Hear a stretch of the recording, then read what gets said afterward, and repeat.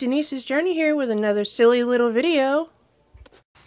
Okay, what I did was I filled my jars with my chili. There is no meat in it. It is not hot. I put my rings and lids on just the same as I always do. Before you put your lids and rings on, make sure you get something that is non-metal and deep bubble jars. Now we're going to put it in the pressure canner, and we're going to pressure can that for 90 minutes. Okay, I've got my water in there is lukewarm. I've got 3 quarts, that's what it tells me to put in there. I have 1 more pint jar, so I'm going to put this on top of those pint jars that are in there. Put the other pint jar right in the middle, put my lid on, and pressure can everything. Now our lid is on, and we're just going to wait for a steady stream of steam to come out of this. We'll let that do it for 10 minutes, and then we'll put our little weight on, and then we'll wait for this to get to 10 pounds of pressure. Then we'll start our timer for 90 minutes.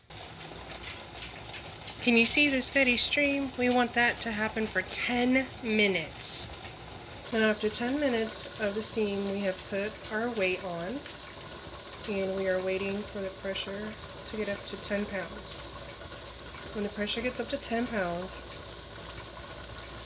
we're going to pressure can it for 90 minutes.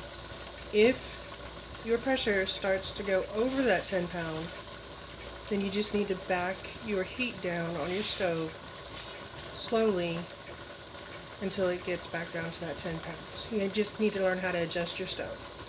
Timer has gone off. So now what we're going to do is we're going to turn off our heat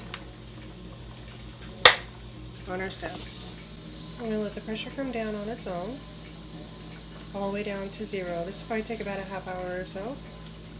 And we don't want to remove this until this pressure has gone all the way down. So we're just going to let it sit and come down.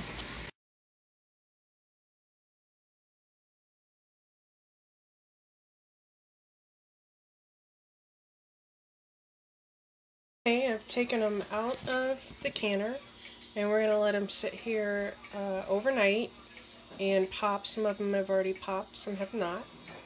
And we'll check them in the morning.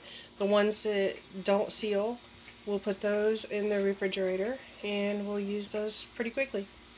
Hopefully everything will seal though.